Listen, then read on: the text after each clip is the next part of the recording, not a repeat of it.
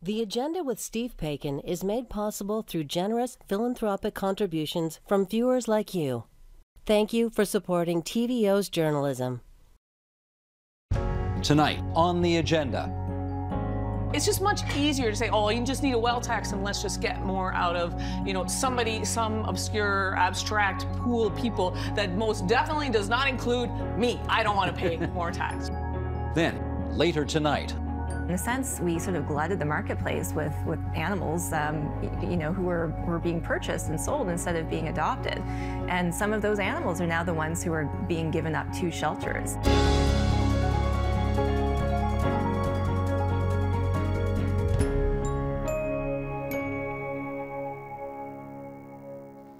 This year's federal budget promised that Canada is, quote, raising taxes on the wealthiest 1% to cut taxes for the middle class. It also introduced some luxury taxes and pointed to action on so-called shell companies that better-off people can use to shelter money.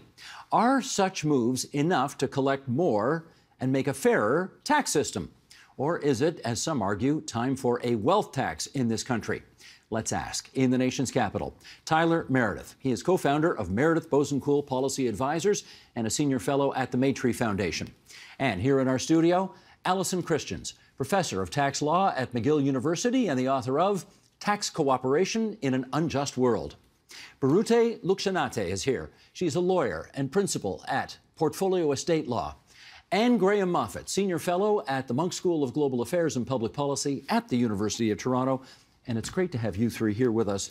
You two, again, you in person for the first time? Yeah, that's right. You for the first time ever on the program that's at all. Right. Beautiful. And Tyler, good to have you on the show again from the nation's capital. Paul Kershaw from Generation Squeeze, and he's going to get us off to a start here thinking about the question of what constitutes wealth. We've done some polling recently where we were trying to probe Canadians' understanding of who's economically at risk, who's affluent. And we started with a scenario of, imagine a widow with an income of just $25,000, has her barely over the guaranteed income supplement living, so really close to low income. Rich or poor? Oh, that sounds poor. She lives in a home that she owns outright, and it's worth $1 million. People were not so sure now. Imagine the home's $2 million, which is not uncommon in the Toronto area or Hamilton area. And like, oh no, that person's rich. Then we swap it around and say, imagine a young lawyer making $200,000. It puts them in the top few percent of income earners in this country. Oh, definitely affluent. They're renting. And suddenly like, oh no, that person is less affluent than the widow with 25 grand who owns outright a home worth $2 million. I think we need to be recognizing that an older demographic might not view itself as Jeff Bezos or Elon Musk, but the relative affluence and security that comes with secure housing is something that a younger demographic is feeling really crowded out of, and they're being jeopardized by it. Paul will have more to say about this later in the program when he's coming up as a guest after this discussion. But he raises an interesting question of what constitutes wealth in this country, and therefore how do we design a tax system accordingly? All right. You've heard what he had to say. Yeah. How do you react?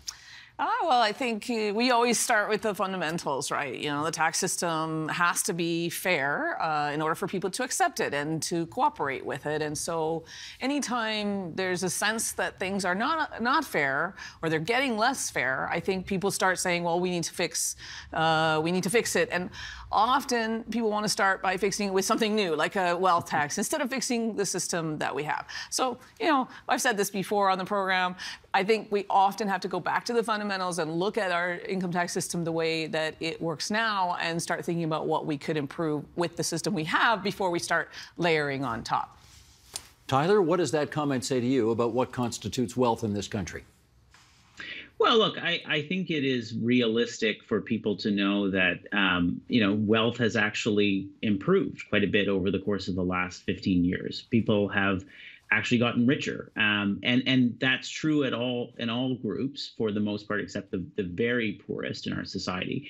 But the old adage, you're richer than you think, is actually true.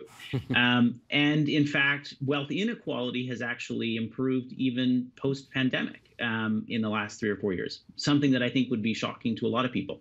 But I think this goes to a basic question of, do people feel like the economy is working for them? And a great example of that, so like Graham, I also teach at the University of Toronto, and students in my class, we were recently talking about tax issues, and when they talked about tax, they said to themselves, I don't feel like I'm going to get ahead, and I also don't feel like I'm going to get ahead because I don't know that I'm going to be able to buy a house. And so I don't know that that translates into we have to therefore change the tax system to address that problem, but we have to be able to show people that they are able to get ahead in society. Okay, Birute, how do you react to what you just heard from Paul and the rest? Well, I will tell you that I work with older clients who do estate planning work, and they are very dismayed at the already high level of taxation. And they feel that the wealth that they have accumulated throughout their lives is due to the very frugal lifestyle that they pursued. That is not really comparable to the lifestyle of the current younger generations that may not be able to afford to buy a home, for example.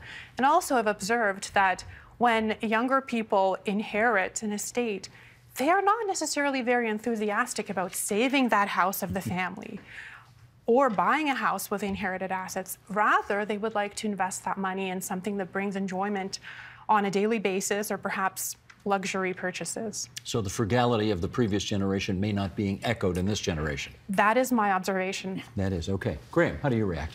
So, you know, to go a little further on Paul's point, there's a question of intergenerational fairness here. About an incredible amount of wealth generated by especially the housing market in Canada, and people really struggling to feel like they're able to build that kind of nest egg in a younger generation. Now, I'm sure many of Birute's clients are, you know, slightly older than the baby boomer generation, but I don't think we would call the baby boomer generation particularly frugal in historical terms. We do have a problem of how we're going to pay for all of the social services that we have come to take for granted and that we, you know, appreciate as a society, and how we're going to pay for those is really the major question in intergenerational fairness with taxation. Whether we're going to tax the incomes of workers in the future and increase those taxes, or whether we can find a way to have the oldest and wealthiest members of our society pay a greater share of the services they're consuming, which tend to increase as they age because the cost of healthcare as you age increases. For sure. Allison, do you think, given I think one of the things that emerges from Paul's comment is that it is a little trickier to figure out who's wealthy in this country and who isn't. Having said that, do we need a wealth tax in this country in order to pay for all the things that everybody says they want? Right. So, okay, everybody thinks everybody else is wealthy and they are themselves not wealthy. Right. And everybody always thinks I'm paying a very high amount of tax and I don't want to pay more tax. So we have to start from that proposition that I think people don't actually know where they stand. And I think it's correct to say it's hard to determine whether this person is more wealthy than that person unless you take as a principle of the tax system that we should be taxing on the basis of ability to pay. And that's embedded in the income tax. Yeah, we do that already. Yeah, we do that. And so we think about wealth tax. When you say wealth tax, I say, okay, I'm not opposed to a wealth tax, but what do you mean? Like, what are we going to tax? So when you say wealth tax, do you mean, would you like to tax the value of everyone's home every year? Well, the property taxes already do that, right? So are you adding on top of that? And is that means tested? Is there an ability to pay component to that? I think that you have to start asking those hard questions. And, you know, it's just much easier to say, oh, you just need a wealth tax and let's just get more out of, you know, some obscure, abstract pool of people that most definitely does not include me. I don't want to pay more tax. So the devil is definitely in the details, and the details are tricky here. They're always tricky, and they're always based on that fundamental question of when you start talking about what is fair, you have to interrogate that question. You can't just assume we know what is fair. What's your reaction to a wealth tax?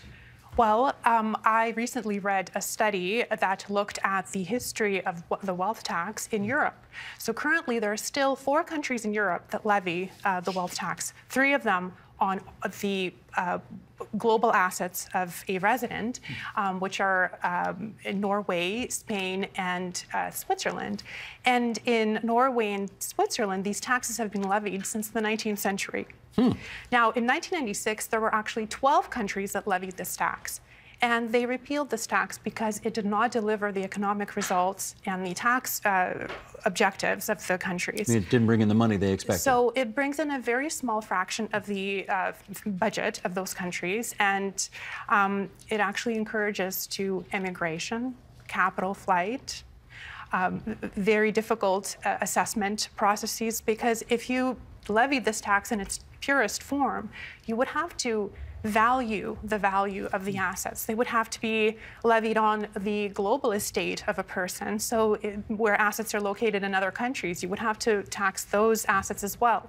But how do you properly assess the value? So, do you require an annual valuation? Too complicated then. It's very complicated. It may be a good idea, but it definitely needs further assessment. Tyler, how about you?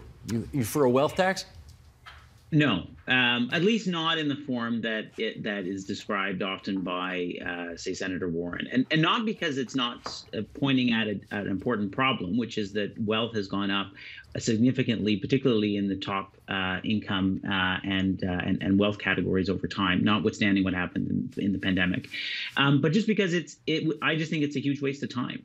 It's going to take 5 years to build the administrative capacities to be able to measure and tax those things. And it's very easy to move money around. I mean, a lot of liquid asset is just cash, or it's even illiquid assets, which is very hard to measure. And so why would we spend all of this time and effort to try to go after a very particular form of inequality in our society when there are other simpler backdoor ways to go at the same issue, which could be either changing how we look at income or even just better enforcing the rules that we have. We actually lose a fair bit of tax just by simply having so many loopholes in our tax system. We'll look through the back door a little later in our discussion here, but Graham, I mean, that is part of the problem here, right? A wealth tax sounds like a neat idea, a neat populist, easy to get money idea, but the devil in the details is so tricky and it would take a long time to figure out. There's a big, huge chasm between rhetoric and reality, and the political rhetoric and the reality of imposing a wealth tax. I think we're all in agreement that a wealth tax is impractical, at least on this panel. Everyone who's looked at it, most tax policy experts who've looked at this will say, okay, well, most countries are abandoning their wealth taxes. We have fewer countries with wealth taxes now than we did 10 years ago and 10 years before that. The practical realities of implementing a wealth tax, measuring everyone's assets, and forcing, basically asking everyone what they own all of the time, and to have the government have that information is not something everyone's comfortable with. There are ways of doing this, though, that are much more practical and don't impose the kinds of undue burdens on people who may have, relatively high wealth, like a $2 million home, and a relatively modest income. And that is that when someone's estate is transferred, when they die, and their estate passes to a relative or to, someone else, they do have to assess and measure all of those assets. So we do give a value to the estate. And at that point, it can be taxed. Those are inheritance taxes. Canada stands out in the OECD as for not having an inheritance tax. Most countries have an inheritance tax. In most countries in the OECD, it brings in about 0.5% of total taxes. And in places like Japan and Korea, it brings in about 1.5% of overall taxes. Do you like that as an idea? It's certainly a better idea than a wealth tax. I think it's probably less painful to pay a tax when you're dead than when you're alive. Okay. Yes. Tyler, what do you think of the inheritance tax idea? Well, we do actually have elements of an inheritance tax already, right? Because we have this rule called deemed disposition in the tax system. What deemed disposition in the tax system means is that when you die, if you have assets that are held in, let's say, stocks and bonds or ETFs, they will automatically be deemed as being sold the estate. And so capital gains, if it's not in a tax sheltered account, will have to be paid at that point in time. And income will have to be paid as though it has been proceeds to the estate. So we already kind of have some version of an estate tax. It's just making sure that you pay tax at the time that the income comes out. The issue that what we don't capture is there are some elements of things that just transfer, right? That aren't included in what we would consider to be taxable. And there, I think there's a question of should they be in or should they be out. There are ways you could actually, if you wanted to expand an estate tax, I mean, you could basically use the existing system of probate fees as a way to potentially broaden that out into a version of an estate tax that wouldn't have the burden of complexity of introducing a whole new system as we would if we had to introduce a wealth tax. What about you, Allison? Inheritance or estate taxes? Well, way to go? Yeah, so we have, when you die, it's like you sold everything for tax purposes. So I don't agree that we don't have an inheritance tax. We do. We have an estate tax in that sense. I think the key is that you can do intervals, you can do transfers during your lifetime, you can do planning during your lifetime to minimize your taxes. And I think most Canadians probably don't understand exactly the extent to which people who have means are able to plan their way out of paying taxes. And again, I think that feeds into this narrative, right? That, well, we need more taxes from the wealthy. Well, are we getting taxes from the wealthy? Like, how are we getting taxes from the wealthy? And if there's a chasm, the chasm is that, well, we have actually made a lot of exceptions in the income tax for capital, right? So your TFSA, your RRSP, your pension, all of these things are not going to be taxing capital. And so as the income tax focuses less on capital, it focuses more on employment and other kinds of income. And I think people who are on a fixed budget, but they have capital, and we think capital is not being taxed, then it's just creating that sense that there's just an unfairness. And why can't we fix that? There's lots of reasons that we might not be able to fix that.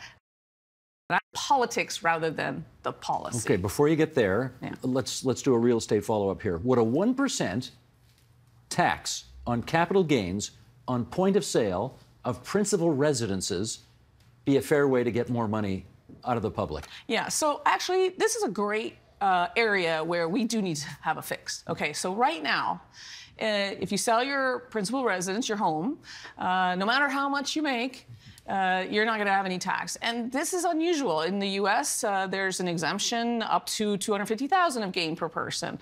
You know, why are we not thinking about ability to pay in that scenario? So, of course, for most people, there should be, there's a sense that we should protect the family home. We should protect the home is mostly where you live. It's not your investment, but it is for many people their primary investment. So maybe a 1% tax. I'm not sure. That's not really how I would do it personally. I would say you have an exempt amount, and above the exempt amount, that is capital gain that should be included in income. That would be in line with the United States and other countries.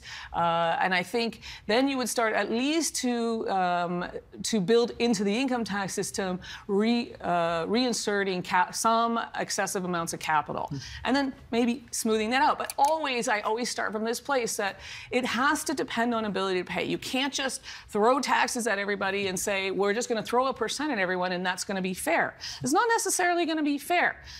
People have different abilities to pay, and we do have different policy objectives always. How do you like that idea? I don't like the idea.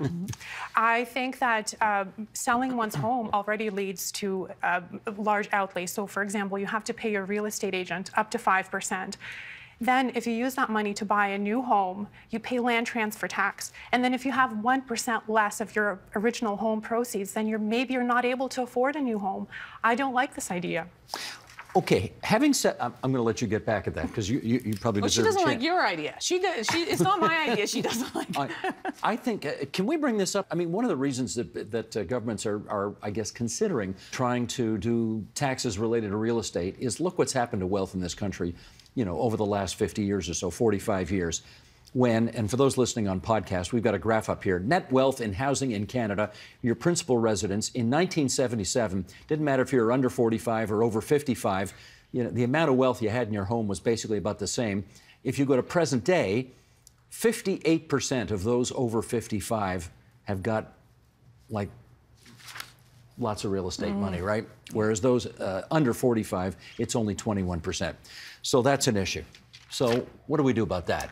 Well, I go back to my original comment that I think it's the lifestyles of the younger generations that they're going to love that comment. They're going to love that. Them to and of course real estate. But why is real estate so expensive? That's another question. Why do we have $3 million homes, and then what's the other option?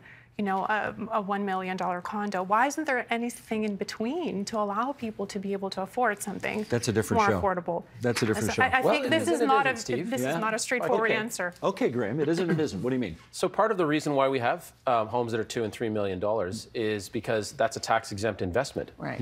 Right? So if you set the tax code up such that there are certain categories of capital investments that are tax-exempt and others that are not, the money's going to flow toward the ones that are tax-exempt. Especially on disposition. And in that case in Canada, that's principally homes, principal residences. So what we're seeing is people willing to overinvest and overspend on homes because they know that they're going to get the money out without any tax. They know that home prices are going to go up over the long term, they always have, and they're going to get a profit without paying any tax on it. So those conditions distort the situation somewhat. So they do distort the prices of homes, of course. If we change the tax system, as you've suggested, whether it's through an estate tax or a property tax on the sale of principal residences, you're going to see a shift in the amount of money pouring into the residential real estate sector. Got it. Tyler, where are you on all this? Well, look, so I go back to what did my students at the University of Toronto tell me, right? They want more affordable housing. And I don't see how putting a tax on principal residences is going to make more affordable housing. The reason that we don't have affordable housing is because we're not building enough of it. We need to build more of it. And so if you had a plan that said, we're actually going to be able to build the 1.5 million homes that Doug Ford says we need to build, which we're not on anywhere close to being on track to building. But if we actually had a plan of how to build 1.5 million homes and that required some amount of public subsidization to do it, then I would say, well, how are we going to finance that? Are we going to finance that by looking at other creative ways to tax, let's say, investment properties, for example? That might be something that we should be interested to look at. But if we're talking about principal residence exemption, I mean, the problem in our real estate sector, I would argue, has not been created by people getting shelter, by people wanting to have their own home. It's been because we're not building enough homes and because they're competing with investors in the market. So we got to solve those problems. And tax can be part of that solution, but I don't think you're going to solve the problem on the principal home by making the principal home more expensive. Now, Alison, you heard Barute react rather vigorously to the suggestion that you put forward. You want to take a second take at this? I don't think she's taking issue with what I'm suggesting. I think she's taking issue with the idea of a flat 1% tax, because what she described is, well, what about these fees and what about this and that? In an income tax, you would deduct those fees, so your gain is just on the excess. And also, I'm proposing a floor before you impose the tax. Yes. So this is means tested in the sense that if you aren't having that much gain, you're not facing the tax. So I think what the objection here is a flat tax on the gross price, and that is going to distort or cause some problems at the bottom of the scale when you don't have a lot to work with and you take 1%. I mean, it doesn't sound like a lot, but to somebody who has very little, it's going to impact the repurchase. Okay, but in terms of the price of homes, like if you say we don't have enough housing, let's build more housing, and you're going to subsidize it. Wait a minute. So you're going to have the proceeds from your sales be tax-free, and you want the government to also buy to pay for new houses. Like double subsidy. Don't do this, right? Don't do this. So the key here is if the market's too hot and if the proceeds are always tax-free, then yeah, sure, in a long time, if we have the tax on the proceeds from the sale of your principal residence, maybe we're going to flatten or cool off the market. But there's a lot of speculation in the housing market too, and a lot of it is foreign as well. So we have to be thinking about how are we taxing holistically, and not just think, well, a 1% tax is going to raise X dollars, because we know people are going to plan around it. So I think you agree with me that there should be an exempt of some part that's exempt. Maybe above that, you might be willing to consider a tax. And what you're taking issue with is a flat tax. Well, we have the vacant homes tax in Toronto and in some other cities where someone has a second home that is not used, they have to pay a tax to Toronto. And for non-residents, we have the underutilized housing tax now. So yes, exactly. So we're working towards that. Yeah. Okay, moving along, kids. Here we go. Sheldon, can I get this graphic up, top of page 2? Alan Lanthier from the Financial Post, who recently wrote, Not that recently, actually, but who wrote a few years ago. A recent report in Canadian Business estimated that Canada's 25 wealthiest families have a net worth of close to $200 billion, an average of $8 billion per family. Meanwhile, 15% of lower-income Canadian families have a net worth of less than $500. So, to help address this gap, should we be asking Canada's wealthiest to pay more taxes? In addition to numerous annual taxes and levies, they already face capital gains tax on death. But what if taxation on death can be avoided? Okay, Birute, start us off on that. Can taxation on death be avoided? So Canada has a unique rule that where a taxpayer dies, there's a deemed disposition of all their wealth, well, capital assets primarily, which was mentioned already. And this includes not only their Canadian assets, but also their assets abroad. And Canada is a country of immigrants. And I have so many clients who have real estate in other countries, and they don't realize that if they pass away, even that foreign real estate will be subject to the Canadian capital gains tax. Now, there are exemptions, if they can be called exemptions. That's a rollover to a spouse or a spousal trust. So that's the only time when a deemed disposition on death does not result in tax. In all other cases, yes, tax applies to that wealth. Now, can it be avoided? Well, if you structure your assets during your life in a way that you don't own that wealth at the date of death, then your tax is minimized. And that's legal tax avoidance. Well, it is a tax planning, certainly. Tax planning, okay. And at best, it's tax deferral. There is no such thing as complete tax avoidance. Okay. Tyler, in terms of the appropriateness of tax planning and tax avoidance, how does this sound to you? So this is an area that actually requires a lot more study and analysis, because there are huge issues here, and it's very, and you know, Alan and I, it's funny, Alan and I have disagreed on many things, but he points at a really important issue in that piece, and that is that we allow very creative tax structures and very creative tax planning to be able to avoid taxes, and at a certain level that is legal and appropriate, but it's whether or not you are entering into sophisticated planning that the average person, in absence of having access to those professional resources, would be able to do themselves. And this is actually where there's been a lot of effort, both by the federal government in the last couple of years, but also by a lot of governments around the world, to try to create stronger rules to anticipate these structures and to basically say that they're offside from the beginning. Now, whether that would capture this kind of situation that Alan has laid out, not sure. But the point being, we could actually generate a far greater share of public revenue just by simply better implementing the spirit of the Income Tax Act on its own. Graham, let me follow up with you in this regard. We're not talking about tax evasion here, which is illegal. We're talking about legal tax avoidance, trying to legally pay as little as possible. This is a great cottage industry in Canada. Should we be discouraging this in order to have more money come into the Treasury to pay for the things, the services that Canadians want? Well, yeah, it gets at an important point, which is that we can impose very complex new tax structures, and we can bring into being new tax laws. We can try to do things like wealth taxes.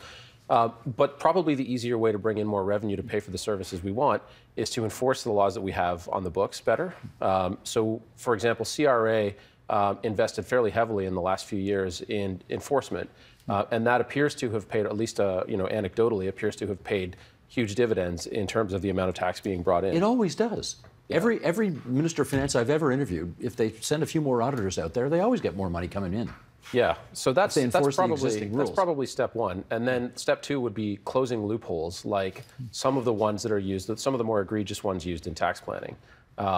So rather than creating new kinds of structures like wealth taxes or complex new inheritance taxes, just doing things like closing loopholes, like, for example, I think, what's it called, estate freezes, which Birute could probably speak to, ways of transferring wealth between generations without having it seen by and taxed by the state in the way that ordinary people do. You know, these are things, the kinds of things that you do if you're worth hundreds of millions or billions of dollars, that really is not accessible to ordinary people. And we have to ask whether that's fair and whether we should close those loopholes. Is that fair, and should we close those loopholes? He said I had to ask. Right. Well, let's look at it. So what is an estate freeze? So an estate freeze is a structure that allows to transfer the future growth on your wealth to be earned by other individuals, so your family members, for example, or perhaps your employees. If you're an incorporated business, you can give shares of that will hold the future growth in your company to your employees. Now, who uses estate freezes? So estate freezes are often utilized by small businesses who want to allow their families to retain that small business in the family. Now, if you prevented estate freezes from being available, those families may not be able to continue the business within the family after the original founder of the business passes away. Only 40% of all small businesses in Canada actually are continued by the next generation. That's a fairly small percentage, I would say. Well, relatively small percentage. And then that percentage decreases to when we look at further generations. Now, if that family had to find the cash to pay tax on the death of their father, for example, when that value became taxable on death, that problem of continuing the business would be so much greater, because not only would they have to want to continue the business, but they would also have to find the money to be able to continue the business. So I think that estate freezes are actually still a very good option. You don't mind you mind if I seek a second opinion on this? Absolutely. Allison, what's your view? Well, look, I don't think that it's possible to think about tax without thinking about when the law says that this is taxable, then the taxpayer is going to say, well, I'm not going to do that. I'm going to do something else so I don't face the tax. So this is an inherent problem with building a tax system. You're going to write a rule, and then most people are going to follow the rule. And they will follow the rule if they think the rule is going to be enforced against them, and if they, generally speaking, people sort of voluntarily cooperate with the tax system. Now, the more sophisticated your plan gets, the more possible some people are going to not have to follow the rule. They'll go around that rule. That's not something you can stop. The taxpayer is going to try not to pay the tax. So the question is this egregious? So on the scale of egregious from estate freeze to, sort of Loblaws as a bank, I think, there's a big gulf here. And I think there's an obscurity gulf as well. And that's the one that worries me. What does that mean? Well, so your average taxpayer does not understand what an estate freeze is. So it sounds bad and it sounds scary and it sounds like, oh, that sounds like tax avoidance. We really should shut that down. But then if you start digging into the details and looking at it, they might say, oh, okay, well, maybe there are reasons that we haven't shut that down. This is not a new strategy. This is not something they came up with last year. But how many taxpayers are watching the Supreme Court when the Supreme Court has to decide whether some convoluted scheme that some giant company has cooked up for years, with a bunch of lawyers, how many taxpayers are watching that and saying, oh, wait a minute, I don't like that is the outcome here. I don't like that there are all these other things that I don't understand in the tax system. And so this obscurity gap, makes my job really hard, right? Because I don't want to defend an estate freeze. I don't care about the estate freeze. But I do think that there are very structural problems in the Income Tax Act. And some of those, if I started telling you about them, you would just yawn. You would say, I don't care about interest deductibility. And I would never yawn when you talk. Well, after a while, you might. But one of the things that emerges from this conversation is that it doesn't sound like whatever new thing you want to do is going to be problem-free. Everything you want to do is going to create some other problem. So, Tyler, what should we do? Well, actually, just to pick up on Allison's point, because I think there's a really important thing there. One of the most important things that I think has happened in the tax system in the last number of years, it just happened in this budget, in the last federal budget. It's called the modernization of the general anti-avoidance rule. And this is super important because it gets at the issue that Allison just raised, which is it used to be you had to basically, if CRA found something that was inappropriate, that was excessive tax avoidance and aggressive tax planning, it had to go to the court and basically prove that was the intent, that there was an obvious attempt to try to flout the spirit of the Tax Act, the Income Tax Act. Now, under the proposed modernized general anti-avoidance rule, we would say you have to prove that there is a valid economic substance to this transaction that you want to do, and that the tax value of that doesn't outweigh all of the other attributes that you're proposing to get. And that's important because it actually makes it puts the burden of proof of the fairness of the tax system on those who are actually trying to use it for tax planning purposes. That is one of the most important things that we could do. Graham, what would you do? I think that so Tyler's raises an important point. That's a fundamental change to the tax system, and I think it's a major contribution. If we look at what this government has managed to do over the last 8 or 9 years, I guess it's 8 years that they've been in power, there have been some minor changes to the way that they structure taxes, but by and large they've left the tax system alone. They haven't done any major structural reforms to it. And I think that's probably the best we can hope for with the kinds of federal governments that we get these days, which are often minority governments. They don't have a lot of political capital to spend on major reforms to the tax system. So incremental steps, closing loopholes, these kinds of fixes are. We already have a very progressive income tax system, and the question is, what are we going to do to pay for these, the expansion of services and the reduction in the ratio of workers to retirees in the future? And it's going to be incremental steps, I think, is the best we can hope for. Mr. Director, can I get a shot of everybody here? So I can thank everyone for coming into TVO tonight, and Tyler, and you in the nation's capital as well, and joining our little love fest about tax law here on the agenda tonight. Thanks, everybody. Thank you. Thanks.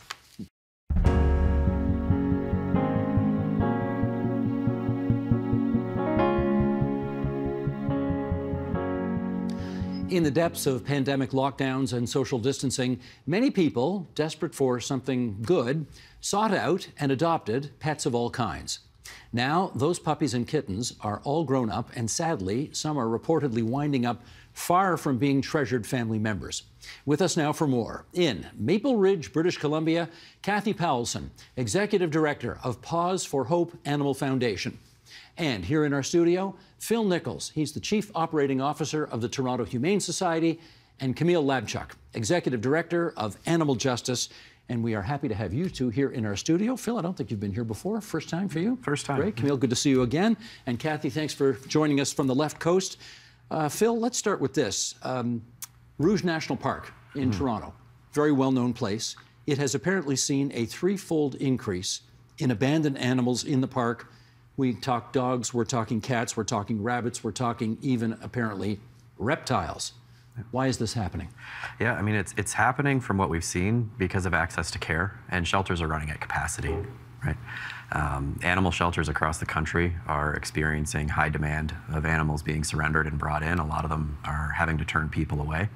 When they're being turned away, they're left without places to choose, and some of them are sadly just being abandoned outside in parks. And it's the ones we find are in parks. The question is how many are being abandoned outside of, well-trafficked areas by people that are not being found. Camille, do you want to follow up on that? How much of people abandoning their pets in parks is going on right now? Unfortunately, we're seeing a reported increase in this, and I think Phil is totally right. There's likely a lot more that we don't know about. We're really just scratching the surface with what we see. And, people, the reasons for this are obvious, but people are no longer at home as much as they used to be. People are facing financial crunches and making difficult decisions on that basis. And we failed to promote a responsible pet guardianship culture in this province, and failed to encourage people to think about having pets as part of their families and offering a life to those animals instead of buying animals just to fulfill a need that they have. I'm going to follow up on that responsible guardianship angle in a little bit, but let me get Kathy in here right now and just give us your experience in Western Canada. Are you seeing the same things that we are here? We certainly are seeing, as Phil mentioned, our shelters and rescues are full. We don't have any areas where we're seeing mass abandonments, but we know that this is happening for the reasons that Phil mentioned. Access to care and the shelters are full. We also are seeing an increase in people's individual experiences and them facing crises and needing sometimes just a temporary place for their pet to be, and there not being that option as well. And we and my colleagues in BC, when someone reaches out to us for help, if we're not able to assist them, unfortunately what's happening is there's nowhere for us to refer them to. And so, you know, we don't know what's happening to these animals when we get off the phone and someone is in crisis and they're going to lose their housing. That's a big issue in BC right now. Lack of pet-friendly housing, lack of housing in general, lack of pet-friendly housing has created an absolute crisis. Our program provides temporary foster care for up to 6 months. And even that amount of time is not enough for some people to find safe and affordable housing where they can keep their pets. Phil, do you do that at the Humane Society, this foster care for 6 months type of thing? Yeah, we have an urgent care foster program for individuals experiencing temporary crisis. We tend to cap closer to about a year and 12 months, but similar, but it still sometimes isn't enough, and that program's demand has been seeing a really skyrocketing rate of entrance requests over the last 2 years. What generally is happening? I mean, I think we can speculate here, but you've seen this firsthand. What's happening in people's lives that would warrant them going to you and saying, I can't do it anymore, you've got to take my pet for X number of months? There's a wide variety. We've been seeing an increase in housing instability issues and individuals coming in for that, but there's also domestic violence that animals will come in for through the program. But I would say those two pieces are pretty key. The housing instability has been causing quite a rise over the last couple months. Camille, let's go back at this. Responsible guardianship as it relates to pets. What are you getting at there? Yeah, you know, I think in this province, we largely treat people's companion animals as their own problem, and we don't provide enough social support through public funding and other, public provincial mechanisms to support people in keeping their animals with them.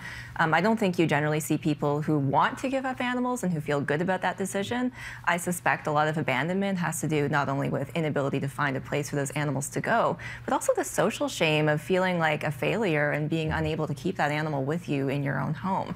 But what we see in this province, Steve, is, and across the country, is largely governments treating these sheltering type issues as a private problem that charities should address, instead of providing, public infrastructure and really strong supports to make sure that, shelters have the capacity, that rescues have the capacity to deal with this question and this issue when people can't care for animals any longer. So what does that look like? If in your best world, what does a more community-based approach look like? Yeah, I think we do some public funding of some shelter operations, especially when you look at larger cities like Toronto. Toronto Animal Services receives funding for operating shelters. But most shelter and rescue operations are run on donations. They're run on volunteer power. They're run because people, out of the goodness of their hearts, believe it's the right thing to do to care for animals. And that, of course, is the case. But there's also a lot of social and public benefits that accrue from making sure that we have this public infrastructure to take in cats, dogs, rabbits, reptiles, other animals who need homes. Kathy? Oh, sure. Yeah, absolutely. And I agree with Camilla 100%. We advocate, that pets should be included in the social safety net. And so when we're looking at supporting families, we should be looking at supporting all members of the families, including the companion animals. And that would extend to providing funding to organizations that are supporting the animals. Because of the work that Paws for Hope does, we're often working with the same families that our colleagues in social services are supporting. We're just supporting their companion animals, and they're supporting the humans. But really, we need a system that is looking at animal welfare not only as a social service, but as a social justice issue. Because what we are seeing is families that are struggling are disproportionately marginalized and don't have access to human services in the same way that they are struggling with access to animal services. In which case, Phil, what do you need? There's a lot that's needed on that, I think, and we're lucky at this point that the Vet Act in Ontario is up for review and revision, because the entire model of how veterinary care and access to care is delivered in the province needs an overhaul. It's an antiquated and dated system, and it's preventing right now solutions that could make care more accessible to individuals and pets and families from existing. The last major review happened in the late 80s. And it's time to not only be caught up, but also to be forward-looking and evaluate the models that can make care accessible. We focus a lot on sheltering and reactionary programs, which are necessary because the preventative programming and the preventative services aren't there to support people before they hit their breaking point and before those animals end up without anywhere else to go.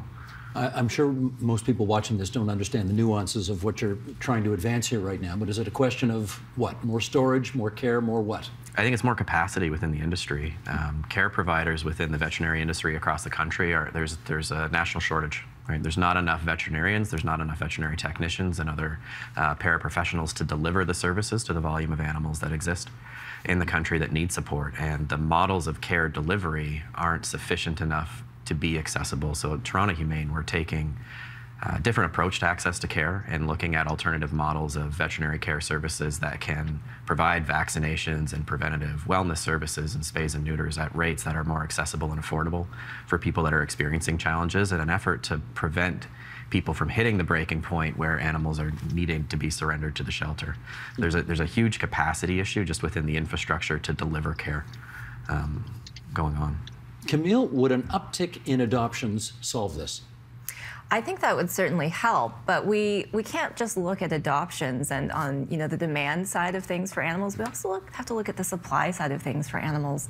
So we know, Steve, that during the pandemic, everyone wanted a puppy, everyone wanted a cat. Shelters were empty, and enterprising people, backyard breeders, puppy mills, stepped in to fill that void by breeding animals at astronomical rates, selling them for astronomical prices to profit from people's desire for companionship during the pandemic. So in a sense, we sort of glutted the marketplace with animals who were being purchased and sold instead of being adopted. And some of those animals are now the ones who are being given up to shelters. That's why adoption is so important, and public infrastructure to encourage adoption is so important. But I think another piece of that puzzle is that we don't actually regulate dog breeding or cat breeding or any other animal breeding in most of this country. I was going to ask you about that. Should there have been a crackdown during that puppy mill breeding situation? Yeah, well, I think one of the concerns is what conditions were these animals being kept in so that so many baby cats and baby dogs could be pumped out at such a high volume to meet that demand. We know that puppy mills run untrammeled in so many places in this country, the same thing for kitten mills. And, in Ontario, for instance, and virtually everywhere else, the government doesn't even know who's breeding dogs because there's no requirement to get a license, there's no requirement to get an inspection, to be approved to start breeding dogs. And governments have no way of following up and checking to see what those conditions are like. And when puppy mills are busted because authorities maybe get a tip from the public, we often find just appalling conditions. Mother dogs kept for years in tiny cages in filthy, appalling situations with horrific injuries. We know oftentimes these dogs who are sold to the public come with health problems because of poor breeding practices and poor veterinary care. So I think it's something the governments really need to get a grasp on. I well remember, at least I think I will remember, there's a guy who's on Toronto City Council right now named Mike Cole, but I think when he was a member of the Ontario legislature, he held a press conference at Queen's Park to crack down on puppy mills that were abusing animals, and he broke down in the middle of his press conference, overcome at the sadness of what he was seeing because he was so appalled at what he was seeing. This is a thing, isn't it? It's a horrible thing. I've been present for those puppy mill busts, and you just see these dogs whose fur is matted, who reek of urine and feces, who've been confined in basements, in warehouses and sheds, and forced to breed for years and years. There's really no excuse for it, and I think a lot of provincial politicians have taken note of this issue before, but no government has ever stood up and said, we're going to regulate puppy breeding, we're going to regulate animal breeding and get control over this problem. Kathy, is this an issue where you are? Yeah, absolutely. And recently, we have seen some more large-scale removals from our BCSPCA from breeders who ramped up their operations during the pandemic to try to meet this need. And now that the demand is gone, they are overcrowded with puppies, and so have turned to the SPCA to take these animals in. So, I mean, that is, typically are just a pandemic puppy, the definition of a pandemic puppy right there.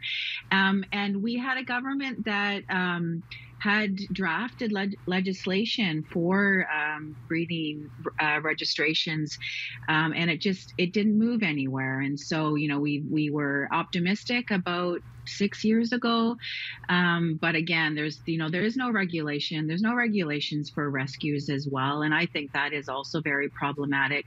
We saw at the beginning of the pandemic organizations that were mass importing van loads of puppies from the United States in almost equally horrific conditions as we see in some puppy mills. They were crammed in crates. They were adopted off in the midnight in parking lots.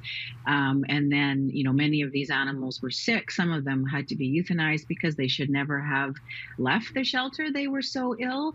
And then what we're seeing now is many of these animals that have come through have behavior and or health issues that their families are not prepared or able to deal with. Let me just add this. Kathy, you do a blog, and one of the issues that you have raised in the blog is, and I must confess it's been going through my head while we've been having this conversation, and that is the tendency for us to be rather judgy of the people who give up their animals in the middle of this circumstance they find themselves in. Here's Kathy writing in her blog, if we reject the assumptions that people are, quote, giving up on their pets, and that unhoused or low-income people can't take care of their animals, then we can see the truth. That the real issues we should be focusing on are the lack of pet-friendly housing, poverty, domestic violence, illegal breeders and traffickers, access to veterinary care. That's Kathy on the record on that. Camille, why don't you pick up on that? It's easy to be judgy here. It's tougher to be compassionate. Why do we need more of the latter and less of the former? It's always struck me as funny, and I could not agree more with Kathy's points. But so some people have great compassion for animals, but not for the humans who share their lives with those animals. And I think that's part of just being a well-rounded, compassionate, generous human being, is appreciating that people get into difficult circumstances, and it's not their fault that inequality is massive in this society and that they have to make those tough choices. Kathy made a really good point in her blog, which is the lack of pet-friendly accommodations and housing in this country. In Ontario, we are lucky in a sense because there actually are laws that say that you can include a no pets clause in a lease.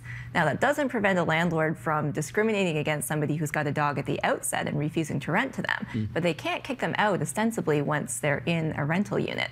That doesn't exist anywhere in the rest of the country. And so you've got all these folks who share their lives with companion animals and are desperately seeking accommodation. And we know how difficult finding housing is for so many people, especially if they're low income. And then they face this added challenge of having animals that they want to continue living with who are parts of their family and being forced into this impossible situation of giving up those animals or living in their cars. So do you think we need a law that prohibits landlords from tossing tenants if they have pets? Absolutely. This is something that would be incredibly helpful in addressing the pet challenges that people face when they're looking for accommodation. There's ways to deal before anybody starts raising the alarm about what about landlords and their rights. There's ways to deal with tenants who cause problems, including with animals who cause problems. But that doesn't mean that people should be denied the chance at a place to live from the outset just because they live with a cat or a dog or a guinea pig or a rabbit. Or a snake or a lizard? Or a snake or a lizard. I mean, prefer that they don't adopt those pets in the first place, but if they have them, they should stay with their families. I gotcha. Judginess over compassion. Where are you on that, Phil? It's rampant in animal welfare. I mean, and we need compassion, and I agree with all the points made.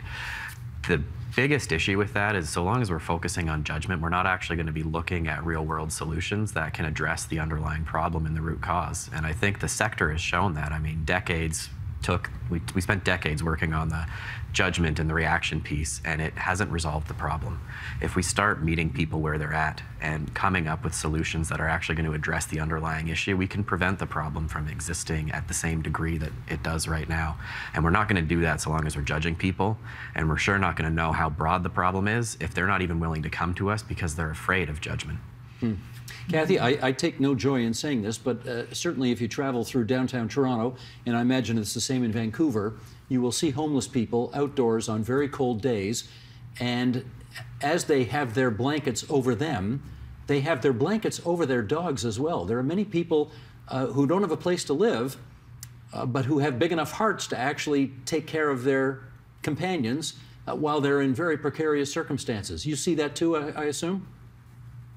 Yeah, absolutely. And before COVID, we operated free animal health clinics. And so we would bring a team veterinarians and vet technicians to homeless shelters and other service agencies, and we would do a free clinic. And, we did them for 8 years. And over the time, our veterinarians would say that the animals that they saw at these clinics were as healthy as the animals that they see in their private practice. And in fact, dogs that they see at these free clinics are generally more socialized than the dogs that they see in private practice, because the dogs are doing what dogs are meant to do, and that's roaming with their pack, right? And they're out, and they're not sitting on a couch for 8 hours a day. They had healthier body weights because they were getting the exercise that they need. And one of the things that they saw more of was fleas and parasites, but those things are relatively easy to treat. And so the notion that homeless pets are suffering is not well supported. And also, again, people are concerned about the animal, but they're not concerned about the person. Like they're more worried about the fact that there's a dog sleeping homeless on the street than they are their person, which to me is very problematic, because behind every animal in need, there is a person in need as well. For the people watching or listening to this right now, tell them one thing they can do to help. Support your local shelter, your Humane Society, support rescues. Also, if you yourself are thinking about bringing an animal into your family, please, please, please adopt and don't buy that animal from a breeder or from a puppy mill, and especially not from Kijiji, because that's almost certainly going to be from a puppy mill. I encourage people to think about what they can offer to an animal and what type of animal in what type of situation is compatible with their lifestyle. Are you a busy family that's always on the go and might do better with a cat rather than a dog? That's the type of thing that rescues and shelters can advise you on. They can look at your situation and say, look, we have this adoptable animal who's going to fit in really well with your family. And that's the type of thing that makes sure that that adoption is going to be sustainable in the long term, instead of just a fleeting, thing where somebody buys a puppy for a Christmas or a birthday present, or a chick for Easter, which is never good. Gotcha.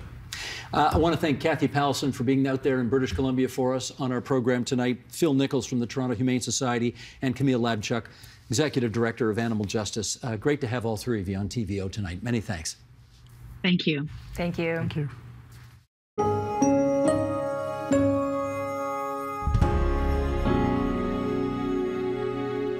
Monday on the agenda. The Raptors are this growing franchise. They've been here for, almost 3 decades now in the city. I wanted people to know that since the very beginning, it's had a very diverse history and background, even through the people that worked with the team. That's Monday on the agenda.